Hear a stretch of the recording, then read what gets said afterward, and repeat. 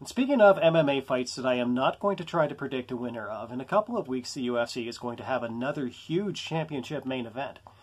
Middleweight champion of the world, Israel Adesanya, is going to challenge light heavyweight champion of the world, Jan Blachowicz, for the light heavyweight championship of the world. And I am very much looking forward to that one. So Adesanya, he's out looking for another belt. He's looking to become the champ, or as he would call it, the champ squared. And there is so much about this fight to talk about, and it's very hard to know exactly where to start. But here's where I'm going to start with it, and that is exactly what Israel Adesanya's goals are in terms of accepting this fight. Because it isn't really about having two belts. And if you need to see evidence of that, all you really need to do is actually look at the preliminary card. Look all the way down to the bottom of the preliminary card and find a name of a guy by the name of Carlos Ulberg. Now, for people who don't watch the Dana White Contender Series, that's a name that there's a very good possibility that you haven't heard before. But if this past fall you did tune into some episodes of that, there was a very good chance that you saw an episode where Israel Adesanya was present in the building. And he was there to support his teammate at his MMA team in New Zealand, Carlos Ulberg. Ulberg was there in Las Vegas trying to earn a UFC contract. And of course he did win his fight. He earned that contract and he's going to fight on that upcoming card. Now in the UFC there are a lot of ways that those preliminary cards get put together. The preliminary cards in particular. One of the ways that a lot of these guys end up on these cards is that somebody higher up the card, somebody in the main event or perhaps in the co-main event, actually asked Dana White for this favor and said, I'll fight on this particular pay-per-view, and I'm going to ask you for this favor. I'm going to ask you to put this teammate of mine on the card. And Dana White does seem to very much enjoy granting those favors. Okay, so I have a suspicion. I don't know this for a fact, but I think that the odds are very good that Israel Adesanya asked for Carlos Ulberg to be on this card. Now really, he doesn't necessarily need to do that for Ulberg, because in that particular fight that he had on the Dana White Contender Series, Carlos Ulberg is a beast. This guy is going to be a huge star. But he also happens to fight in the light heavyweight class. And I think that in and of itself gives us a clue as to what exactly Israel Adesanya's motivations are in taking this fight. And I think that one thing that Israel Adesanya absolutely does not intend to do is he doesn't intend to hold up the light heavyweight division for a very long period of time. Whatever his goals are, being the light heavyweight champion is really more of a means to an end. I think that even as the champion, I don't think that Israel Adesanya is going to do anything that would keep his teammate away from light heavyweight championship opportunities over the long run. Because he's a much better teammate than that.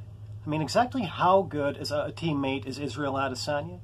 And how supportive is he of Carlos Ulberg? Well, here's a little fact that I was surprised to learn recently.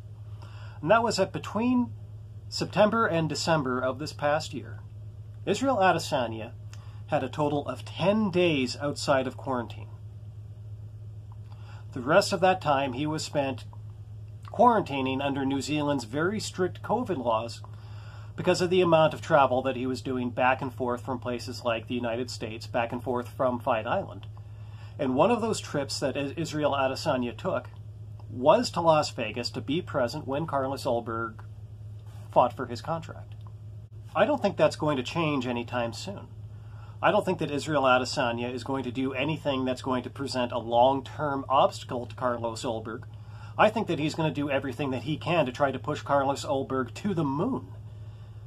And with the support of a guy like Adesanya behind him, I think that it's very, very safe to say that it most likely will happen for Carlos Ulberg. Like I said before, the guy is a beast. So if being the light heavyweight champion for a long period of time is probably something that is not in Israel Adesanya's plans, well then what is in Israel Adesanya's plans?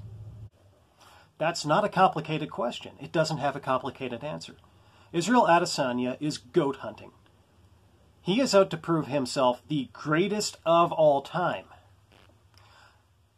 And in actuality, it's my personal opinion. I mean, God, the MMA gods, you know, they love to see, they seem to love to throw dirt under my skates every time that I say anything even like this. But I think that of the fighters still active in MMA right now, I do think that Israel Adesanya is actually probably the guy with the best opportunity to prove himself to be the greatest of all time. It comes down to Adesanya, it comes down to Khabib Nurmagomedov, and it comes down to Jon Jones. Now, Khabib is out of the sweepstakes in the sense that he stopped building his resume. He retired at 29-0, and while I do think that there are some very valid questions to be raised, in particular about the guys that he fought before he arrived in the UFC, you know, he still remains a very strong contender. I think he's going to remain a very strong contender to be the pound-for-pound greatest of all time. Now, Jon Jones is still in the sweepstakes in the sense that, you know, we're expecting him to come back and to continue to build his resume. But he hasn't done one thing that Israel Adesanya has been out doing, and he hasn't been doing the work of late. It's been a very long time since he took his last fight. As a matter of fact, the last time that he had his last fight, it was as the Light Heavyweight Champion of the world. He turned around, he dropped that belt and said that, well, I'm going to move on up to heavyweight, and I'm going to go chase after Stipe. And since then, they just haven't been able to get anything on paper. He's been inactive for more than a year. And because Adesanya keeps saying over and over again that he wants that fight with Jon Jones, and Jon Jones seems to at the very least imply that he eventually wants a fight with Israel Adesanya, if only to settle their rivalry, Jones is actually putting himself at a pretty big disadvantage. Right now, he's a guy who is no longer a champion, but he still seems to be trying to conduct his career as if he is a champion. I mean, let's face it, in my opinion, you know, the sense that I get from Jon Jones is that the only reason why he's moved up to heavyweight is because he thinks that he's going to tear through everybody at heavyweight the same way that he blew through everybody at light heavyweight, I mean, with the possible exception of Dominic Reyes.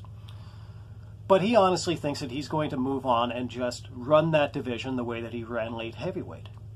Israel Adesanya, he's doing the other thing. He's a champion who right now is conducting his career as if he is a challenger. And what I mean by that is that Israel Adesanya, you know, right now, he's the champion of his division. There's no reason why he needs to be going out and taking risks and taking chances. But by moving on to light heavyweight and not even taking the time to bulk up for that division, by just going on and saying, you know what, I'm just going to step on up, I'm going to fight Jan Blachowicz as is. He's taking a very big chance. He's taking a big chance stepping outside of his division at all.